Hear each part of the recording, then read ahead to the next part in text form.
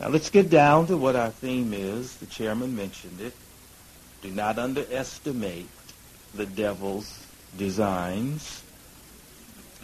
So it's very apparent that the devil has considerable influence in the world today. In fact, you know well the text that says the whole world is lying in the power of the wicked one. And then it gets even stronger when we read what the Apostle Paul wrote, and he said, the devil's the God of this system of things. God is a powerful one. And yet the Bible is very clear. His influence is over that of the whole world. So he is a foe to be reckoned with. Now, think about this. We're God's people, faithfully trying to serve him and do our best. Are we exempt in any way from his influences? If you thought no, you had the correct answer. We're not immune from his influences. We've not been exempted from the power that he exerts. But now, have you thought about it this way? The fact of the matter is, he's after you personally, which adds a dimension to what we're talking about. Use your Bible, please, and turn to 1 Peter chapter 5. And there in 1 Peter chapter 5, we'd just like to consider one verse there. And it's numbered 8. And it says, keep your senses, be watchful. Your adversary, the devil, walks about like a roaring lion seeking to devour someone. Now, I gave emphasis to a particular part of it. I elevated my voice. The school guidebook says that is one way to give emphasis. But I wanted you to notice that. It said the devil is your adversary. Now, an adversary is someone who strives against you.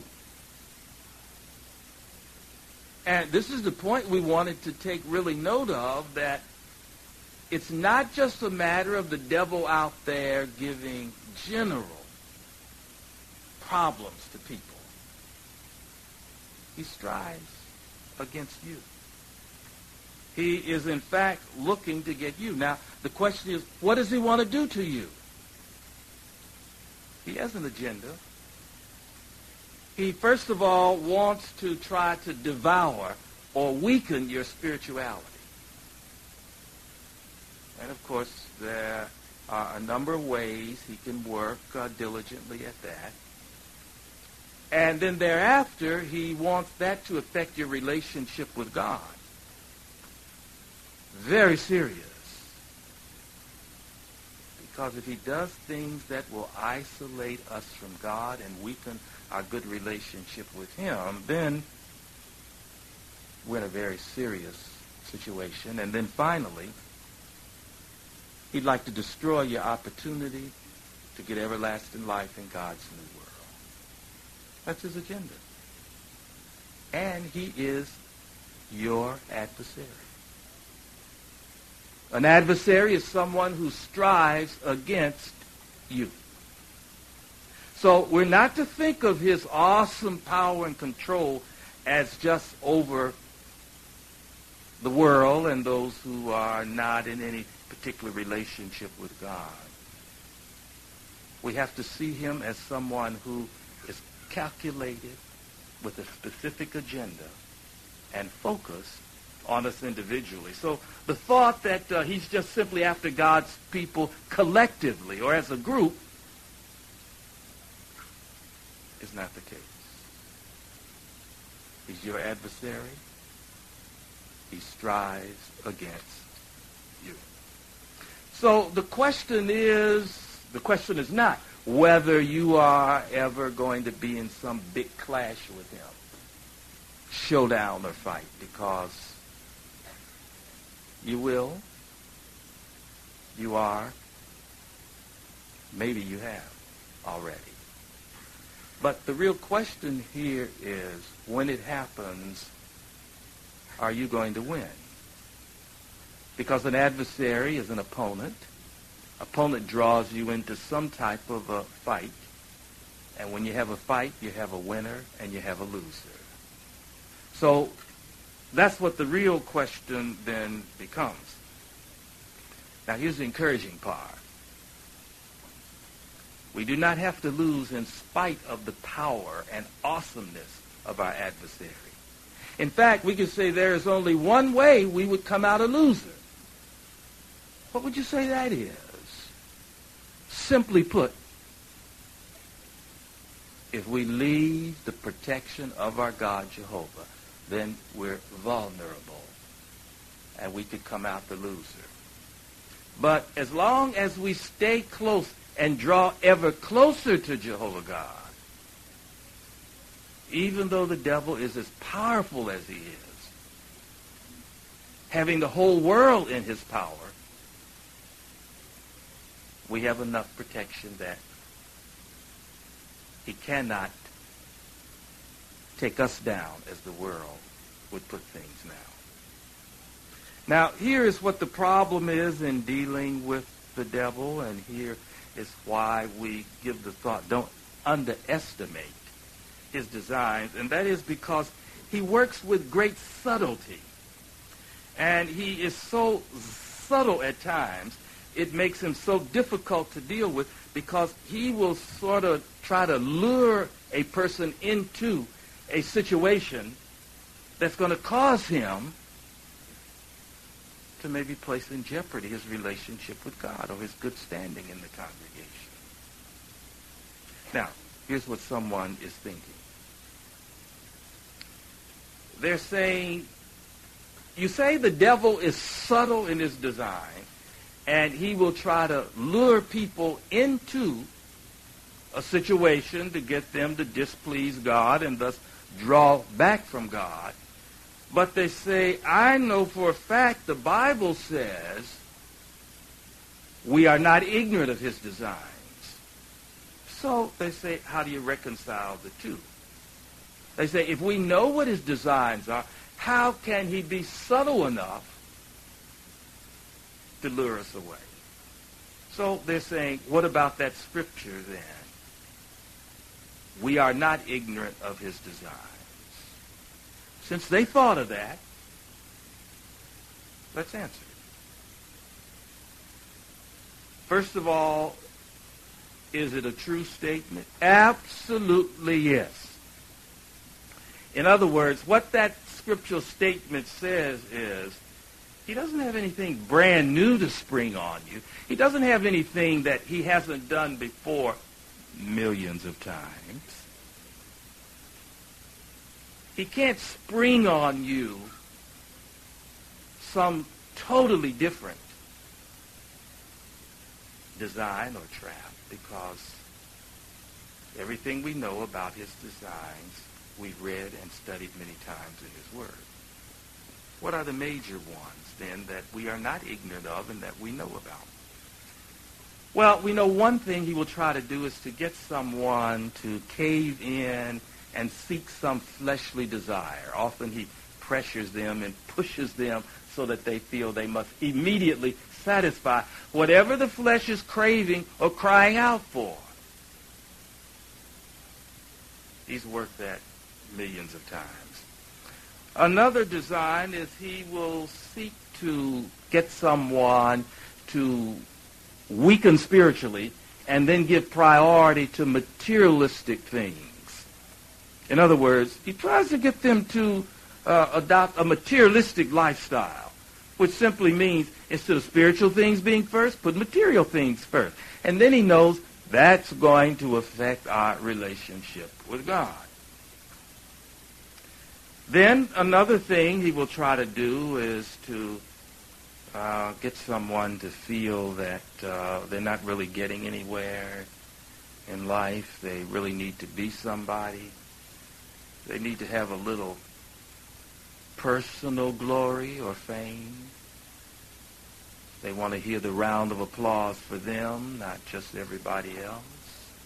And so they feel in their own way they need to pursue something or do something that's going to give them some personal recognition.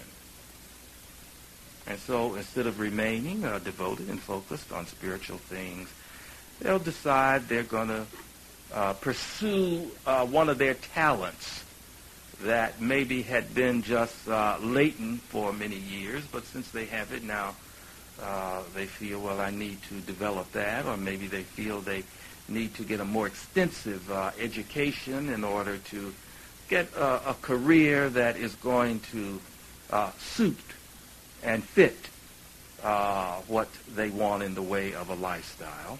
So he will push that. These are his designs. And then one other one, he will try to blur the proper application of some scripture. In other words, he will try to get the individual to look at a scripture and make a soft application of it in their own life. Give you an example. A few scriptures, and maybe you can think of it. 1 Corinthians 15:33.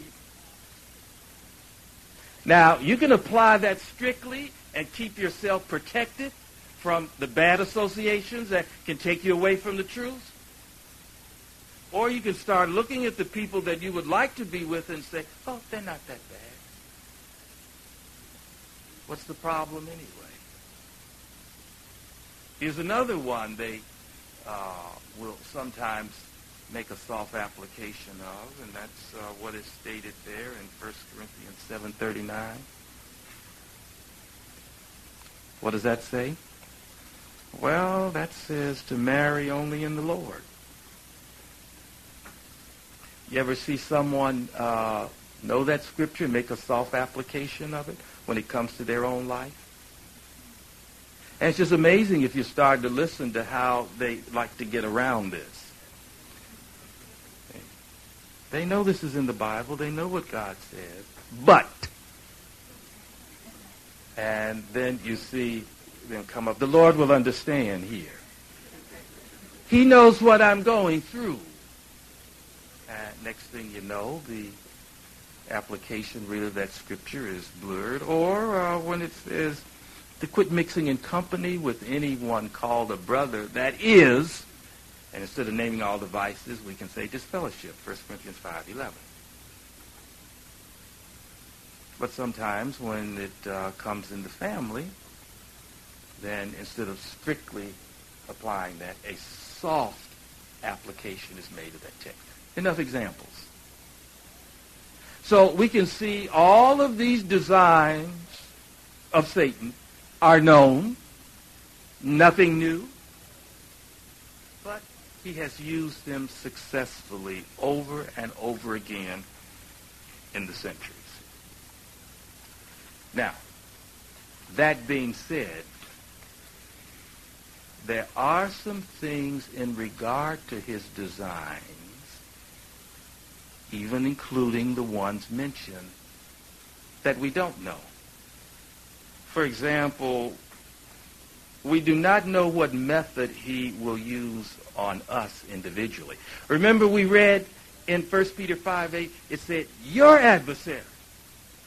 So even though we mention major methods or design, you don't know the one he's going to try on you. In addition,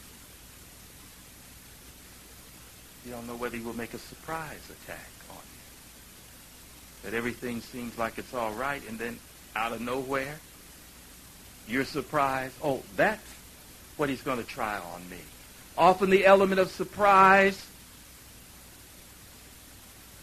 can mean the difference between succeeding or failing. So we don't know if it will come that way. Now, another thing we do not know is whether he is going to try multiple tests on us all at the same time. More than one. See, we might figure, okay, that's his design to try to seek to pull me off in doing that. But suppose he hits 1, 2, 3 things all at the same time. Remember Job? He threw everything at him he possibly could. He took him down so that even his health was almost ruined.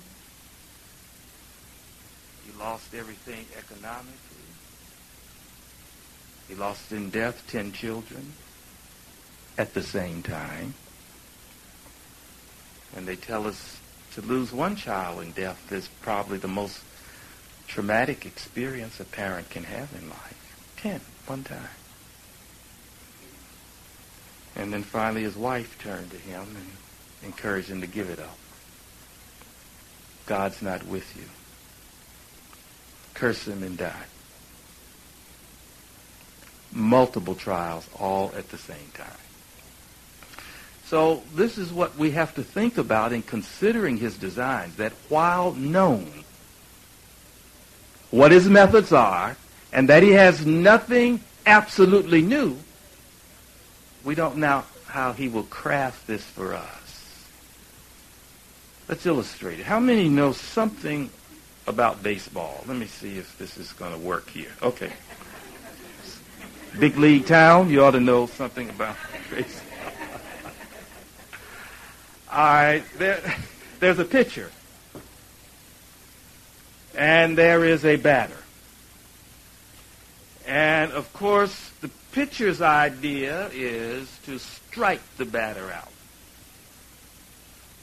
So the batter is at the plate, and he's waiting for the pitch. Question, does he know what kind of pitch will come there?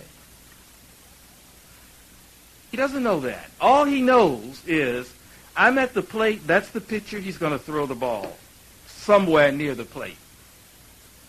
He'd like to get it over the plate in some part so he gets a strike. But the pitcher has many options. He can throw a fastball, he can throw a slow ball.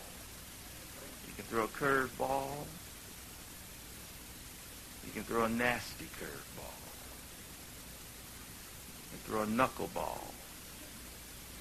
See, he's got a whole range of pitches.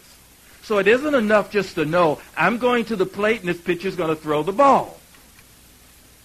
The pitcher sort of holds the key to it because he can go out to that plate and he can throw what he wants. And frankly, that's why good hitters strike out. You look at the statistics, the best hitters of all time, most of them struck out the most time because the pitcher holds the key. He decides the kind of pitch he's going to deliver to the plate, and if he can mix it up enough, he can get them out and strike. Well, that's what we're talking about here with the devil and his designs. You know he's going to come after you because the text very clearly said, your adversary, the devil. But then also in that verse it said, be watchful. You have to maintain a certain level of alertness because just like that batter, you don't know what's coming your way. So one major underestimation of the devil's design is for someone to feel, I have all of his machinations covered. I know the crafty acts, so he's not going to catch me. That's what he wants us to think. He wants us to underestimate his designs. Now here's something else that makes him so formidable as a foe or an adversary. And it is the fact that he uses, follow this, deception. In fact, he has been called the master of deception. Now what's deception? Simply put, deception is when someone tries to get you to accept as true something that is false. Very simple definition. Deception will try to get you to accept as true something that's untrue or false. Remember Eve, the mother of us all? That's what he used there. Clearly God had told her through her husband Adam that there was the one tree neither of them should eat of. God pointed out its location, so they were well aware of exactly where this tree was located.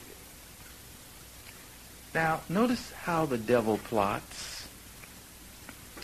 In his deception, he approaches her as a serpent,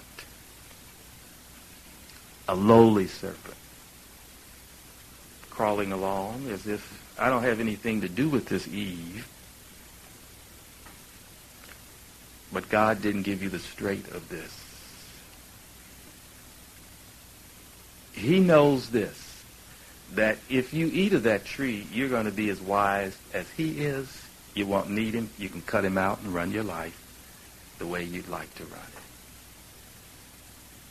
I don't have anything to do with this, but I'm aware of it, and I'm just really letting you know what's going on here in Eden. Sounds very simple, but remember, she went for it. That sounded all right to her. Here's someone, he has no stake in this, just crawling along here. And he tells me I can be free of this. I can be like God. So she went in, ate from the fruit of that tree. She took some and took it over to her husband Adam. Explained to him what happened. Well, he wasn't deceived. He knew she was wrong and that Satan had deceived her, but he wanted to go along with her, and he ate from it. The consequences, exactly what God had said. He said, the day you eat from this tree, you will surely die. And in that day, as God calculates things, up to 1,000 years, meaning a day, they both died. We're several thousand years from that time, and they're still dead, and they will remain dead forever. Sad consequences based on a deception that their adversary, Satan the devil, introduced. That's why we said we can't underestimate that his designs carry this element of deception, and that possibly we could be taken in by some deception that he's trying to perpetrate in our life. Now, a variation of this tactic, that is, of using deception to get someone to believe something that's true that's actually false, is embraced in this text in 2 Corinthians chapter 11. Now, we quoted part of it earlier, but we'd like to look at all of it in its setting and see exactly what it's telling us. 2 Corinthians. Now, the second chapter is the one that we want here. And the verse that we want to read is number 11. Now, we'll read the whole verse this time. 2 Corinthians chapter 2. Now, follow what it says there, because I'll pose a rhetorical question after it's read. Verse 11. It says that we may not be overreached by Satan, for we are not ignorant of his designs. Now, that latter part, we've already given discussion to that. We know we're not ignorant of his design. But what is the implication of the first part, where it says that we may not be overreached by Satan, for we are not ignorant of his designs? Is it not that even though we are not ignorant of his designs or methods, there is still the possibility that we might be overreached by Satan? So the knowledge that we have about his methods or designs is to be used to help us or prevent us from being overreached by Satan. Now, to expand our understanding of that a little, let me give you a few other examples how other Bible translations render that word, which is nicely translated in the New World Translation as overreached. But just to expand our view of it, one translation says, get the upper hand. So in other words, it's saying, we're not ignorant of his designs, but you don't want him to get the upper hand. Another translation says, take advantage of. So that implication is clear that even though not ignorant, we could be taken advantage of by such a master of deception. Another translation simply says cheat. We know him to be a liar and a deceiver, so it includes cheating. But the one I like best is how the New International Version of the Bible translated that expression overreached. And they say there, outwit us. So that thought is, yes, we know his designs. We're not ignorant of them. The Bible lets us know them. But even though you have that knowledge, watch that he does not outwit you. Okay, let's illustrate it. Let's go back to baseball. You did pretty good with that last one. Certain men in the game have distinguished themselves as speedsters, and when they get on bases, they steal bases. The opponents know if this hitter gets on base, he's very dangerous because he has the speed to steal a second and maybe a third base while on. But it happens this time, the speedster, he makes it to first. Now, notice the scenarios that are set up when you get this base stealer on first. Basically, everybody as the opponent gets nervous because they know he's going to try to outwit them and go from first to second. So the pitcher is nervous because he can't so fully focus on his batter now because he's got to keep one eye on this speedster, this dancing back and forth, threatening to run.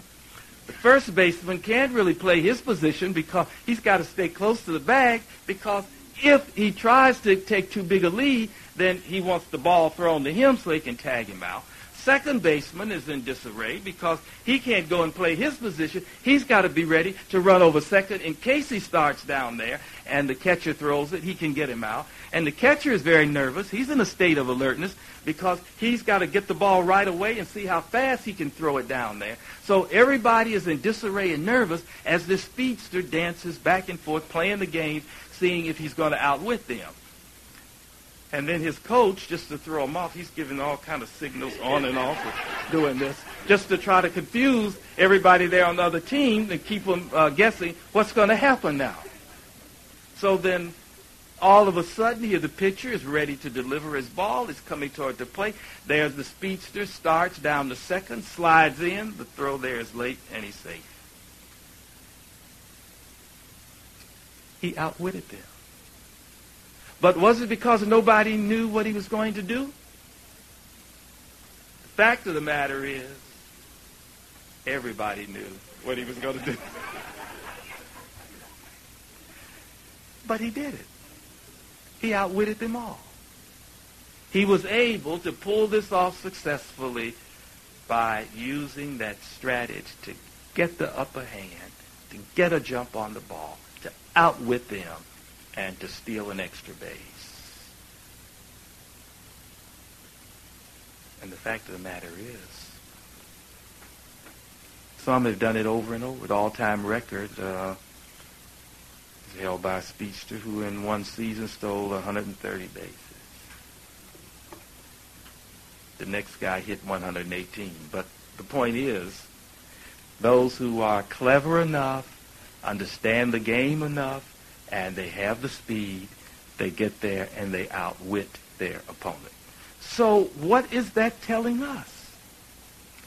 It's telling us exactly what we read there in Scripture, that we may not be overreached by Satan, for we are not ignorant of his designs, yes, but he is seeking, if possible, in any way he can, to outwit us and get us to do what it is that he wants us to do anyway.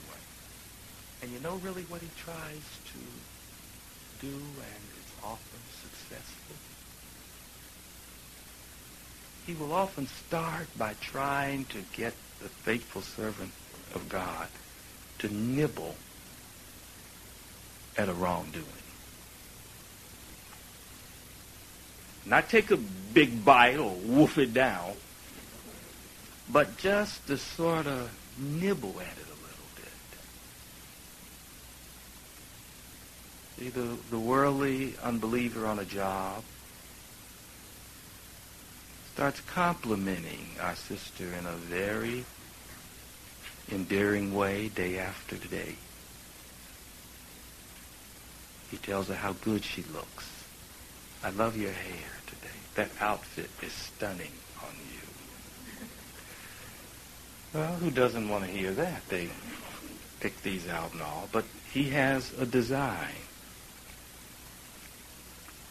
And then next, the compliments get to be more, and he notes that she usually eats alone, and so he says, why don't we eat together? There's a nice little place here, and then we can talk. And so she feels, well, what's wrong with eating? I do eat alone, and so they eat together at noontime, and then the conversations become a little more frequent while they are in the workplace. You see his design. He's moving little by little. He doesn't know that Satan is maneuvering him in order to get our sister in a situation that compromises her faith. And then it's maybe after that. What about after work? Let's go out somewhere. See, it's little by little. He's trying to outwit her. No, Satan is behind it, as we know. But he is using him to pitch to her something that he wants to hear. Something that she would like to hear. Something that he says.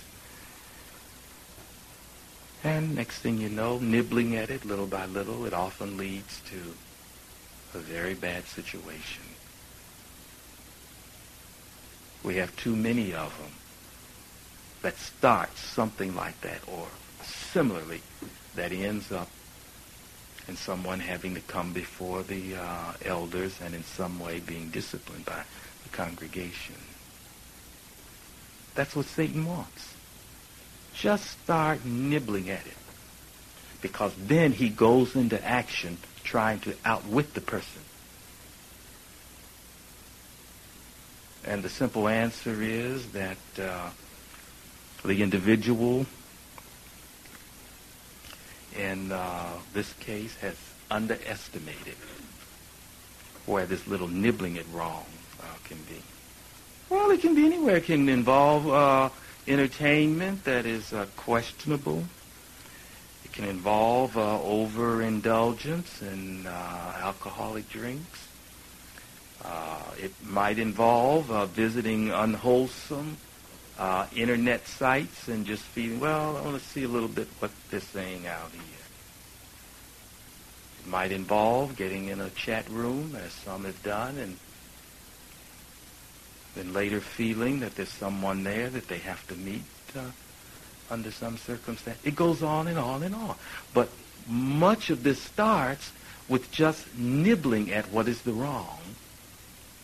And Satan knows once that is in play, then it opens up the possibility to lure them more fully into something that is going to lower their spirituality, affect their good relationship with God, and then finally jeopardize their prospects for everlasting life in God's new world. Now, is this just something imagined? Now, look at what Paul said here in 2 Corinthians chapter 11. He was well aware of the situations of facing the brothers and sisters at his time. 2 Corinthians, now it's chapter 11. Now look there at verse 3. And notice how he puts this. He says, "But I am afraid that somehow, as the serpent seduced Eve by its cunning, your minds might be corrupted away from the sincerity and the chastity that are due to Christ." So he said, I see in this environment the need to be concerned because I am frankly afraid that just like Eve was seduced, deceived, and went along with the serpent, he said, I see him working on your minds. And I fear in some cases the sincerity and the chastity, or the high standard that would eliminate nibbling at wrongdoing, is possibly going to affect some of you. That was his expression. Is this something that is pertinent for us in this day and time? All the more so, we can say. So there is need for concern. So then the question comes up next. What can help us to continue faithfully serving Jehovah, not be deceived or outwitted by our adversary, Satan the devil? We have good examples in Scripture. The best in this area, of course, is when it comes to Jesus Christ himself.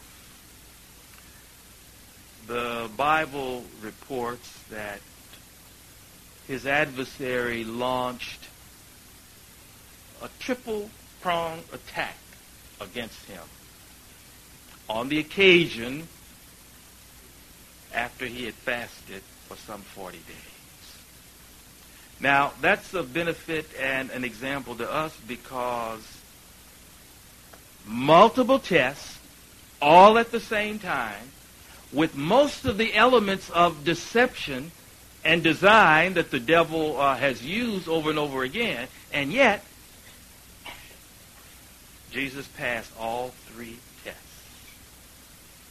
So in that way, we're helped. You recall the second test. He basically challenged him and pointed out, well, if you are a son of God, I know Scripture says if you hurl yourself off a high place, that you're not going to crash and be killed, because he said he would send his angels to catch you before that, and you wouldn't even hit a foot on the ground. So he was quoting Scripture. But it was blurred, wasn't it? It wasn't the right application. Jesus caught it. And so he refused to do it. He would not hurl himself off that battlement of the temple. So that second test he passed successfully. Then, as you recall, the third one that he felt he would go for getting some fame and glory. And so he reviewed for him all the kingdoms of the world and their glory, the praise and the honor they could bring an individual, the prestige. And he said, you can have it all. I'll give all this to you. But there was a catch to it. Now, the reason I stopped and said there was a catch to it is to make us think, well, that's the devil's design. Yes, it might be a very appealing offer in some way. But what we need to ask ourselves, what's the catch? How many remember what the catch was in that case? I'm just bringing it out. What was it? Okay, quite a few remembered it. The catch was Let's bow down and give me a little act of worship. Just a little, not a lot, just enough to show you recognize I'm the one doing this for you. And then you can have it all. A test, but Jesus came through it quite successfully. That's the second and third one. Now, the first one we save for last because the first one was the most difficult. I think when we explain why, you'll see why it's the most difficult and the one that we need to pay attention to. The first test involved a fleshly desire. And when it comes to a test that involves a fleshly desire or something that the flesh is craving for to have in satisfaction, it's the most difficult test there is to face. I'd like to just read you a little excerpt here from the Watchtower to show how this works itself out in real life. The Watchtower is 1999, and it's the issue of April 1. I'm going to read a portion of paragraph on page 30. Listen to what it says there. It says, through entertainment, music, and advertising, sexual messages saturate people's consciousness. God's servants are not immune to this assault. In fact, the majority of those disfellowshipped from the Christian congregation are individuals who succumb to such practices. Only by continually repudiating these immoral suggestions will a Christian remain chaste. So there's the fact. Fleshly desires, and these are fed by Satan, it said, through the entertainment, the music, the advertising that mass media picks up, television and magazines and newspapers. And because of this inundation with these sexual messages and innuendos, it said many of God's people who are not immune from this assault fall victim.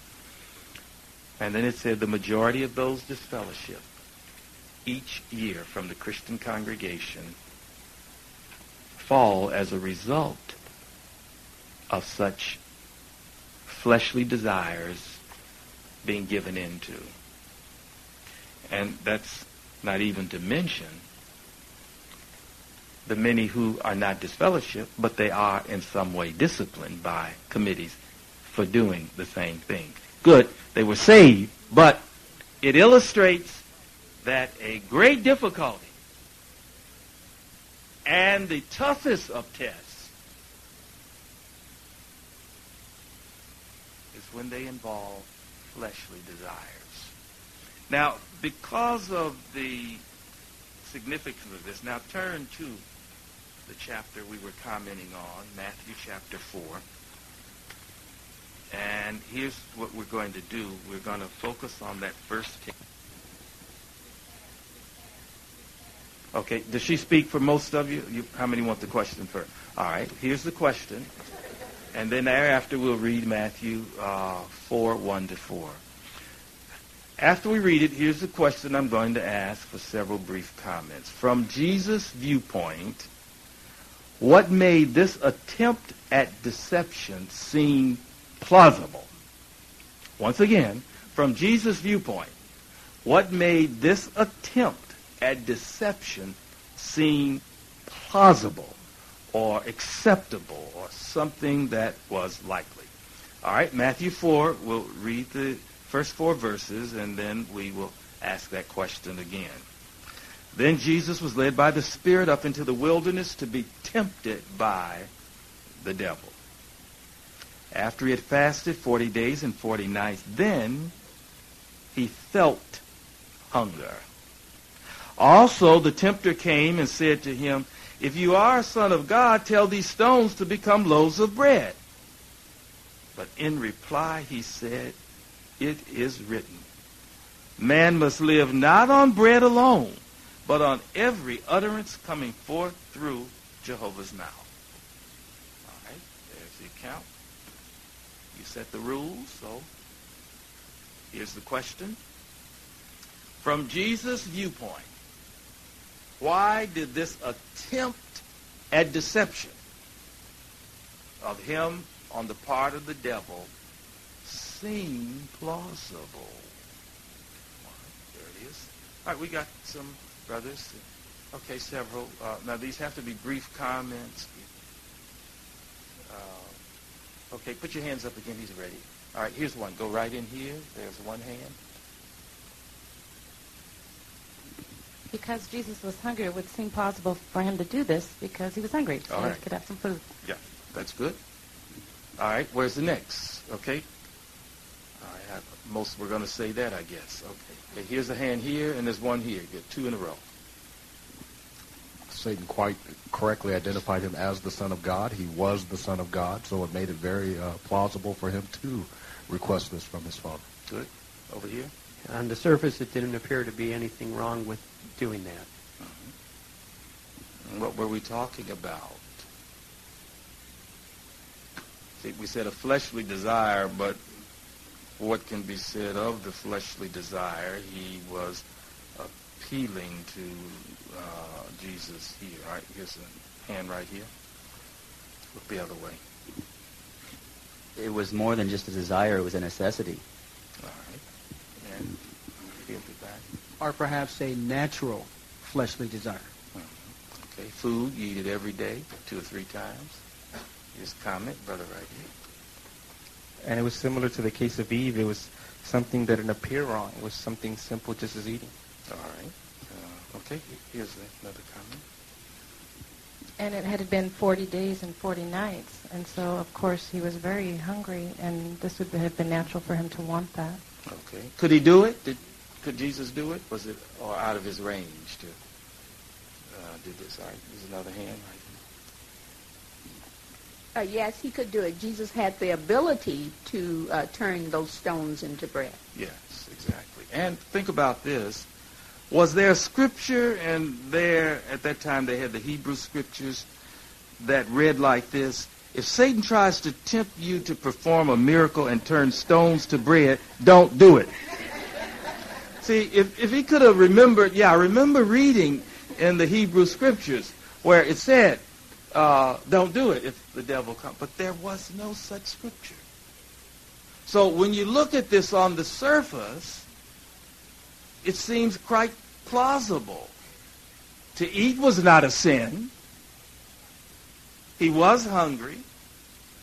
He could have rationalized, as you brought, well, what's the big deal here? To do a little miracle and turn these stones into a few loaves and get a meal after 40 days of not eating. And you can't show me a Bible verse that says don't do it. See? So the devil hit right where he felt it would work.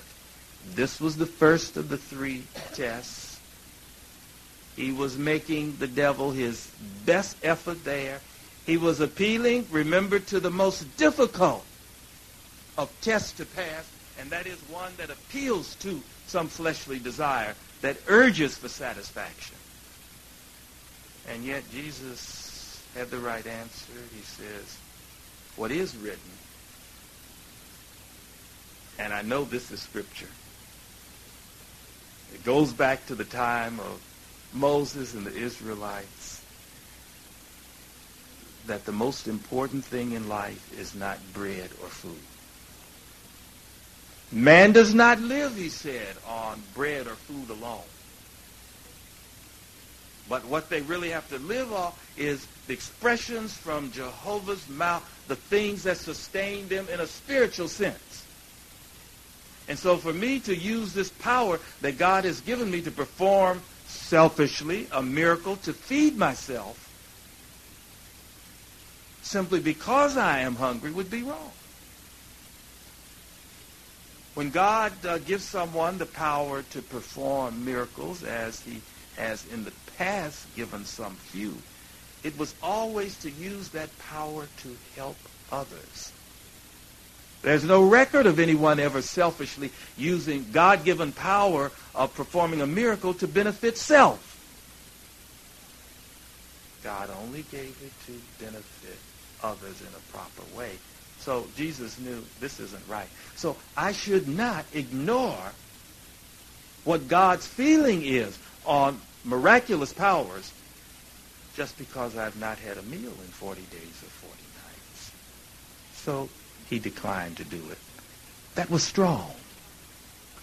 That was proper reasoning on what is contained in God's word. So what's the lesson then for us?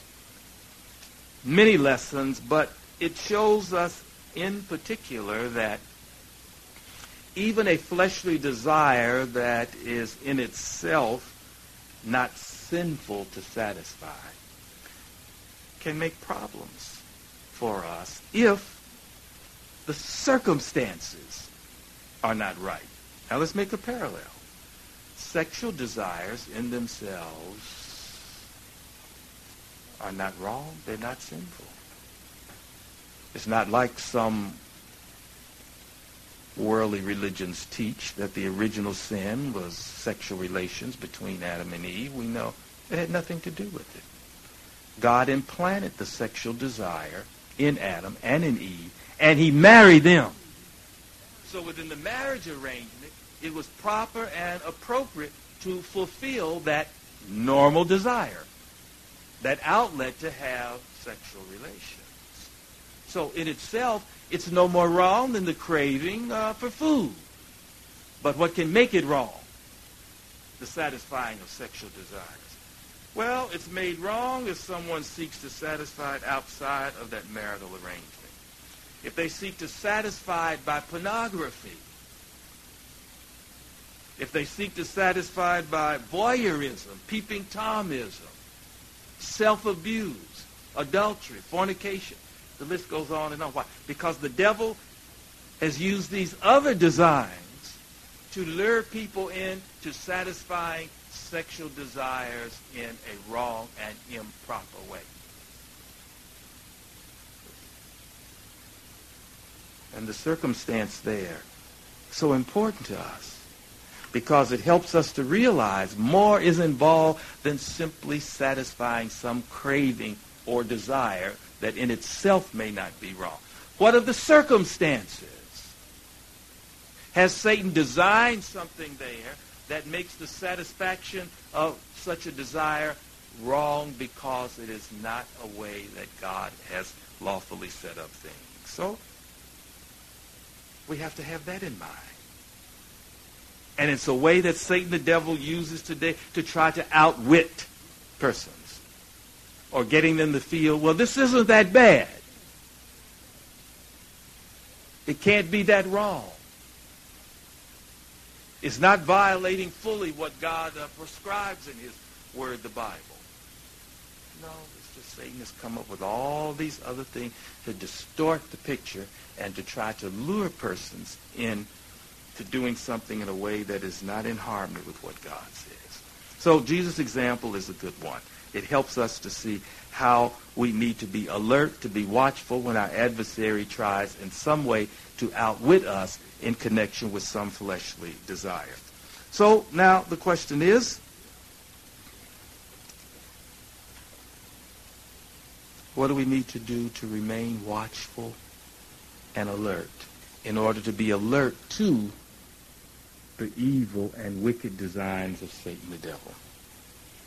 But putting it very simply, we need to remain alert to drawing ever closer to God. Remember, much earlier in the discourse we said the only way Satan is going to be able to get at us as our adversary is if he can draw us away from God, because God is the one who is able to give us the protection that's needed. And you know, one of the greatest underestimations that someone might make in regard to the devil's design is if they feel they can go it alone without God. And the fact of the matter is, unless we are close to Jehovah God and what he has said, we're going to remain more and more vulnerable. And this is why when someone is not really keeping up their spirituality through their personal studies, through their meetings and prayer, it can clearly be said they're underestimating the devil's design, because they may be thinking that they can face these pressures and these tests alone without God's backing. And that's why the writings here of James are important. James chapter 4. And in the 2 verses there we're going to read, they contain 7 exhortations. That's what I'd like you to look at. In James chapter 4, we're going to read verses 7 and 8 and then make a brief comment on the verses. But there you will find 7 exhortations. Now, have in mind, an exhortation is an encouragement, but it's like a strong encouragement to do something. All right, see if you can pick them out. James 4, 7. Subject yourselves, therefore, to God, but oppose the devil, and he will flee from you. Draw close to God, and he will draw close to you. Cleanse your hands, you sinners, and purify your hearts, you indecisive ones. Give way to misery and mourn and weep. Let your laughter be turned into mourning, and your joy into dejection. Humble yourselves in the eyes of Jehovah, and he will exalt you. If you've counted them correctly, there were 7 of those exhortations. See if you tallied them the same way. The first one is, of course, in verse number 7. All of that is one exhortation.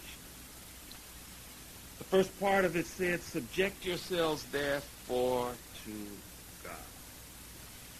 In other words, if we're not going to underestimate the devil's designs, we have to be willing to submit ourselves fully to what God says. See, to think we can deviate in some way and do part of what God says and part of what the devil says is not going to work. And keep in mind, it doesn't just mean obey what God says. Obedience doesn't go far enough. It said submit, subject. It's stronger than obedience, because a person might pick and choose what they want to obey what God says. But submission means, in effect, that a person surrenders his entire will to that of what God wants him to do. So that's in everything. So that's why the exhortation, it says, subject yourself to God. Submit to him entirely, giving in to what his will is. And then the other side of that, it says the devil will see that. He sees you're opposing him. If you're going to give him a percentage or do 2 or 3 things that he would want you to do, then he feels, well, they're vulnerable. I'm going to stay there. If he sees we're totally in subjection to God, then it says he knows you're opposing him, and he'll flee. He'll go away. He'll give up on that for then. He comes back with something else or the same thing. But you got him then, because he sees you're totally in submission to what God's will is. Now, that second exhortation is in the first part of 8. Draw close to God, and he will draw close to you. Well, that's what we said has to be our focus. Now, how could a person say he would like to keep distance between him and God? Well, we draw close to God by regularly and daily praying to him, taking time to read his word and study it,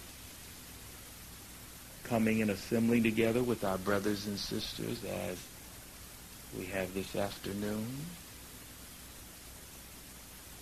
When we do that, we're drawing close to God. That's the provision he's made for us. If we do not do those things, then we're sending just the opposite message. We're saying to God, I think I'd like a little distance between us.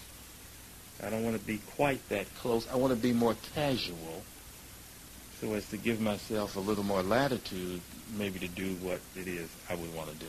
So that's why he exhorts us there, draw close to God. Take the time to pray, read, and study on his word. That shows him you want to be close and that you don't want to have that distance. Now, what about that third exhortation at the latter part of 8 that says, cleanse your hands, you sinners? Is he writing to worldlings here? Heathens, those who do not know about God? He's not. This is written to Christians as a general letter or epistle.